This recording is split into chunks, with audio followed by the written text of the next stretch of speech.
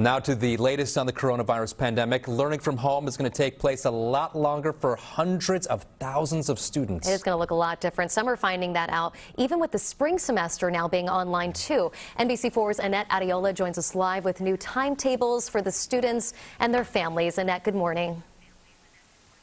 Kim, Adrian, good morning. I know a lot of us have said, oh, we just want 2020 to be over, come in 2021, but guess what? All of this is going to spill in through next year. The effects of the pandemic are still going to be here at 2021, and a lot of students, college students as well, are going to be impacted by this. Why? Because, well, now we learned that Cal State is going to be the first university system in the country to have remote learning through the entire academic year. Yes, all 23 campuses will be offering roughly 90 to 95% of their classes online through the spring of 2021 because we have seen so many outbreaks at college campuses across the nation. The chancellor for the Cal State University system says that this is really the safest and the right thing to do right now. And K through 12 schools will also stick with online learning for a little bit longer. Here's a message that Long Beach Unified delivered to its community last night.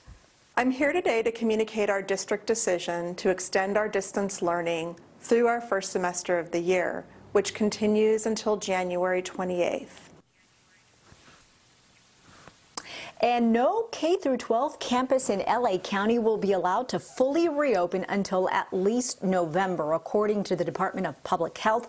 There is one exception, though, and that is for special needs students. According to Dr. Ferrer, schools can begin to offer small in-person classes for children with special needs at no more than 10% of capacity at one time. County officials have said that they will not approve any waivers for districts to reopen earlier than that, and that is because LA County is still on the governor's watch list. We still are on the purple tier that was just released a couple of weeks ago, not on the red tier, just like Orange County.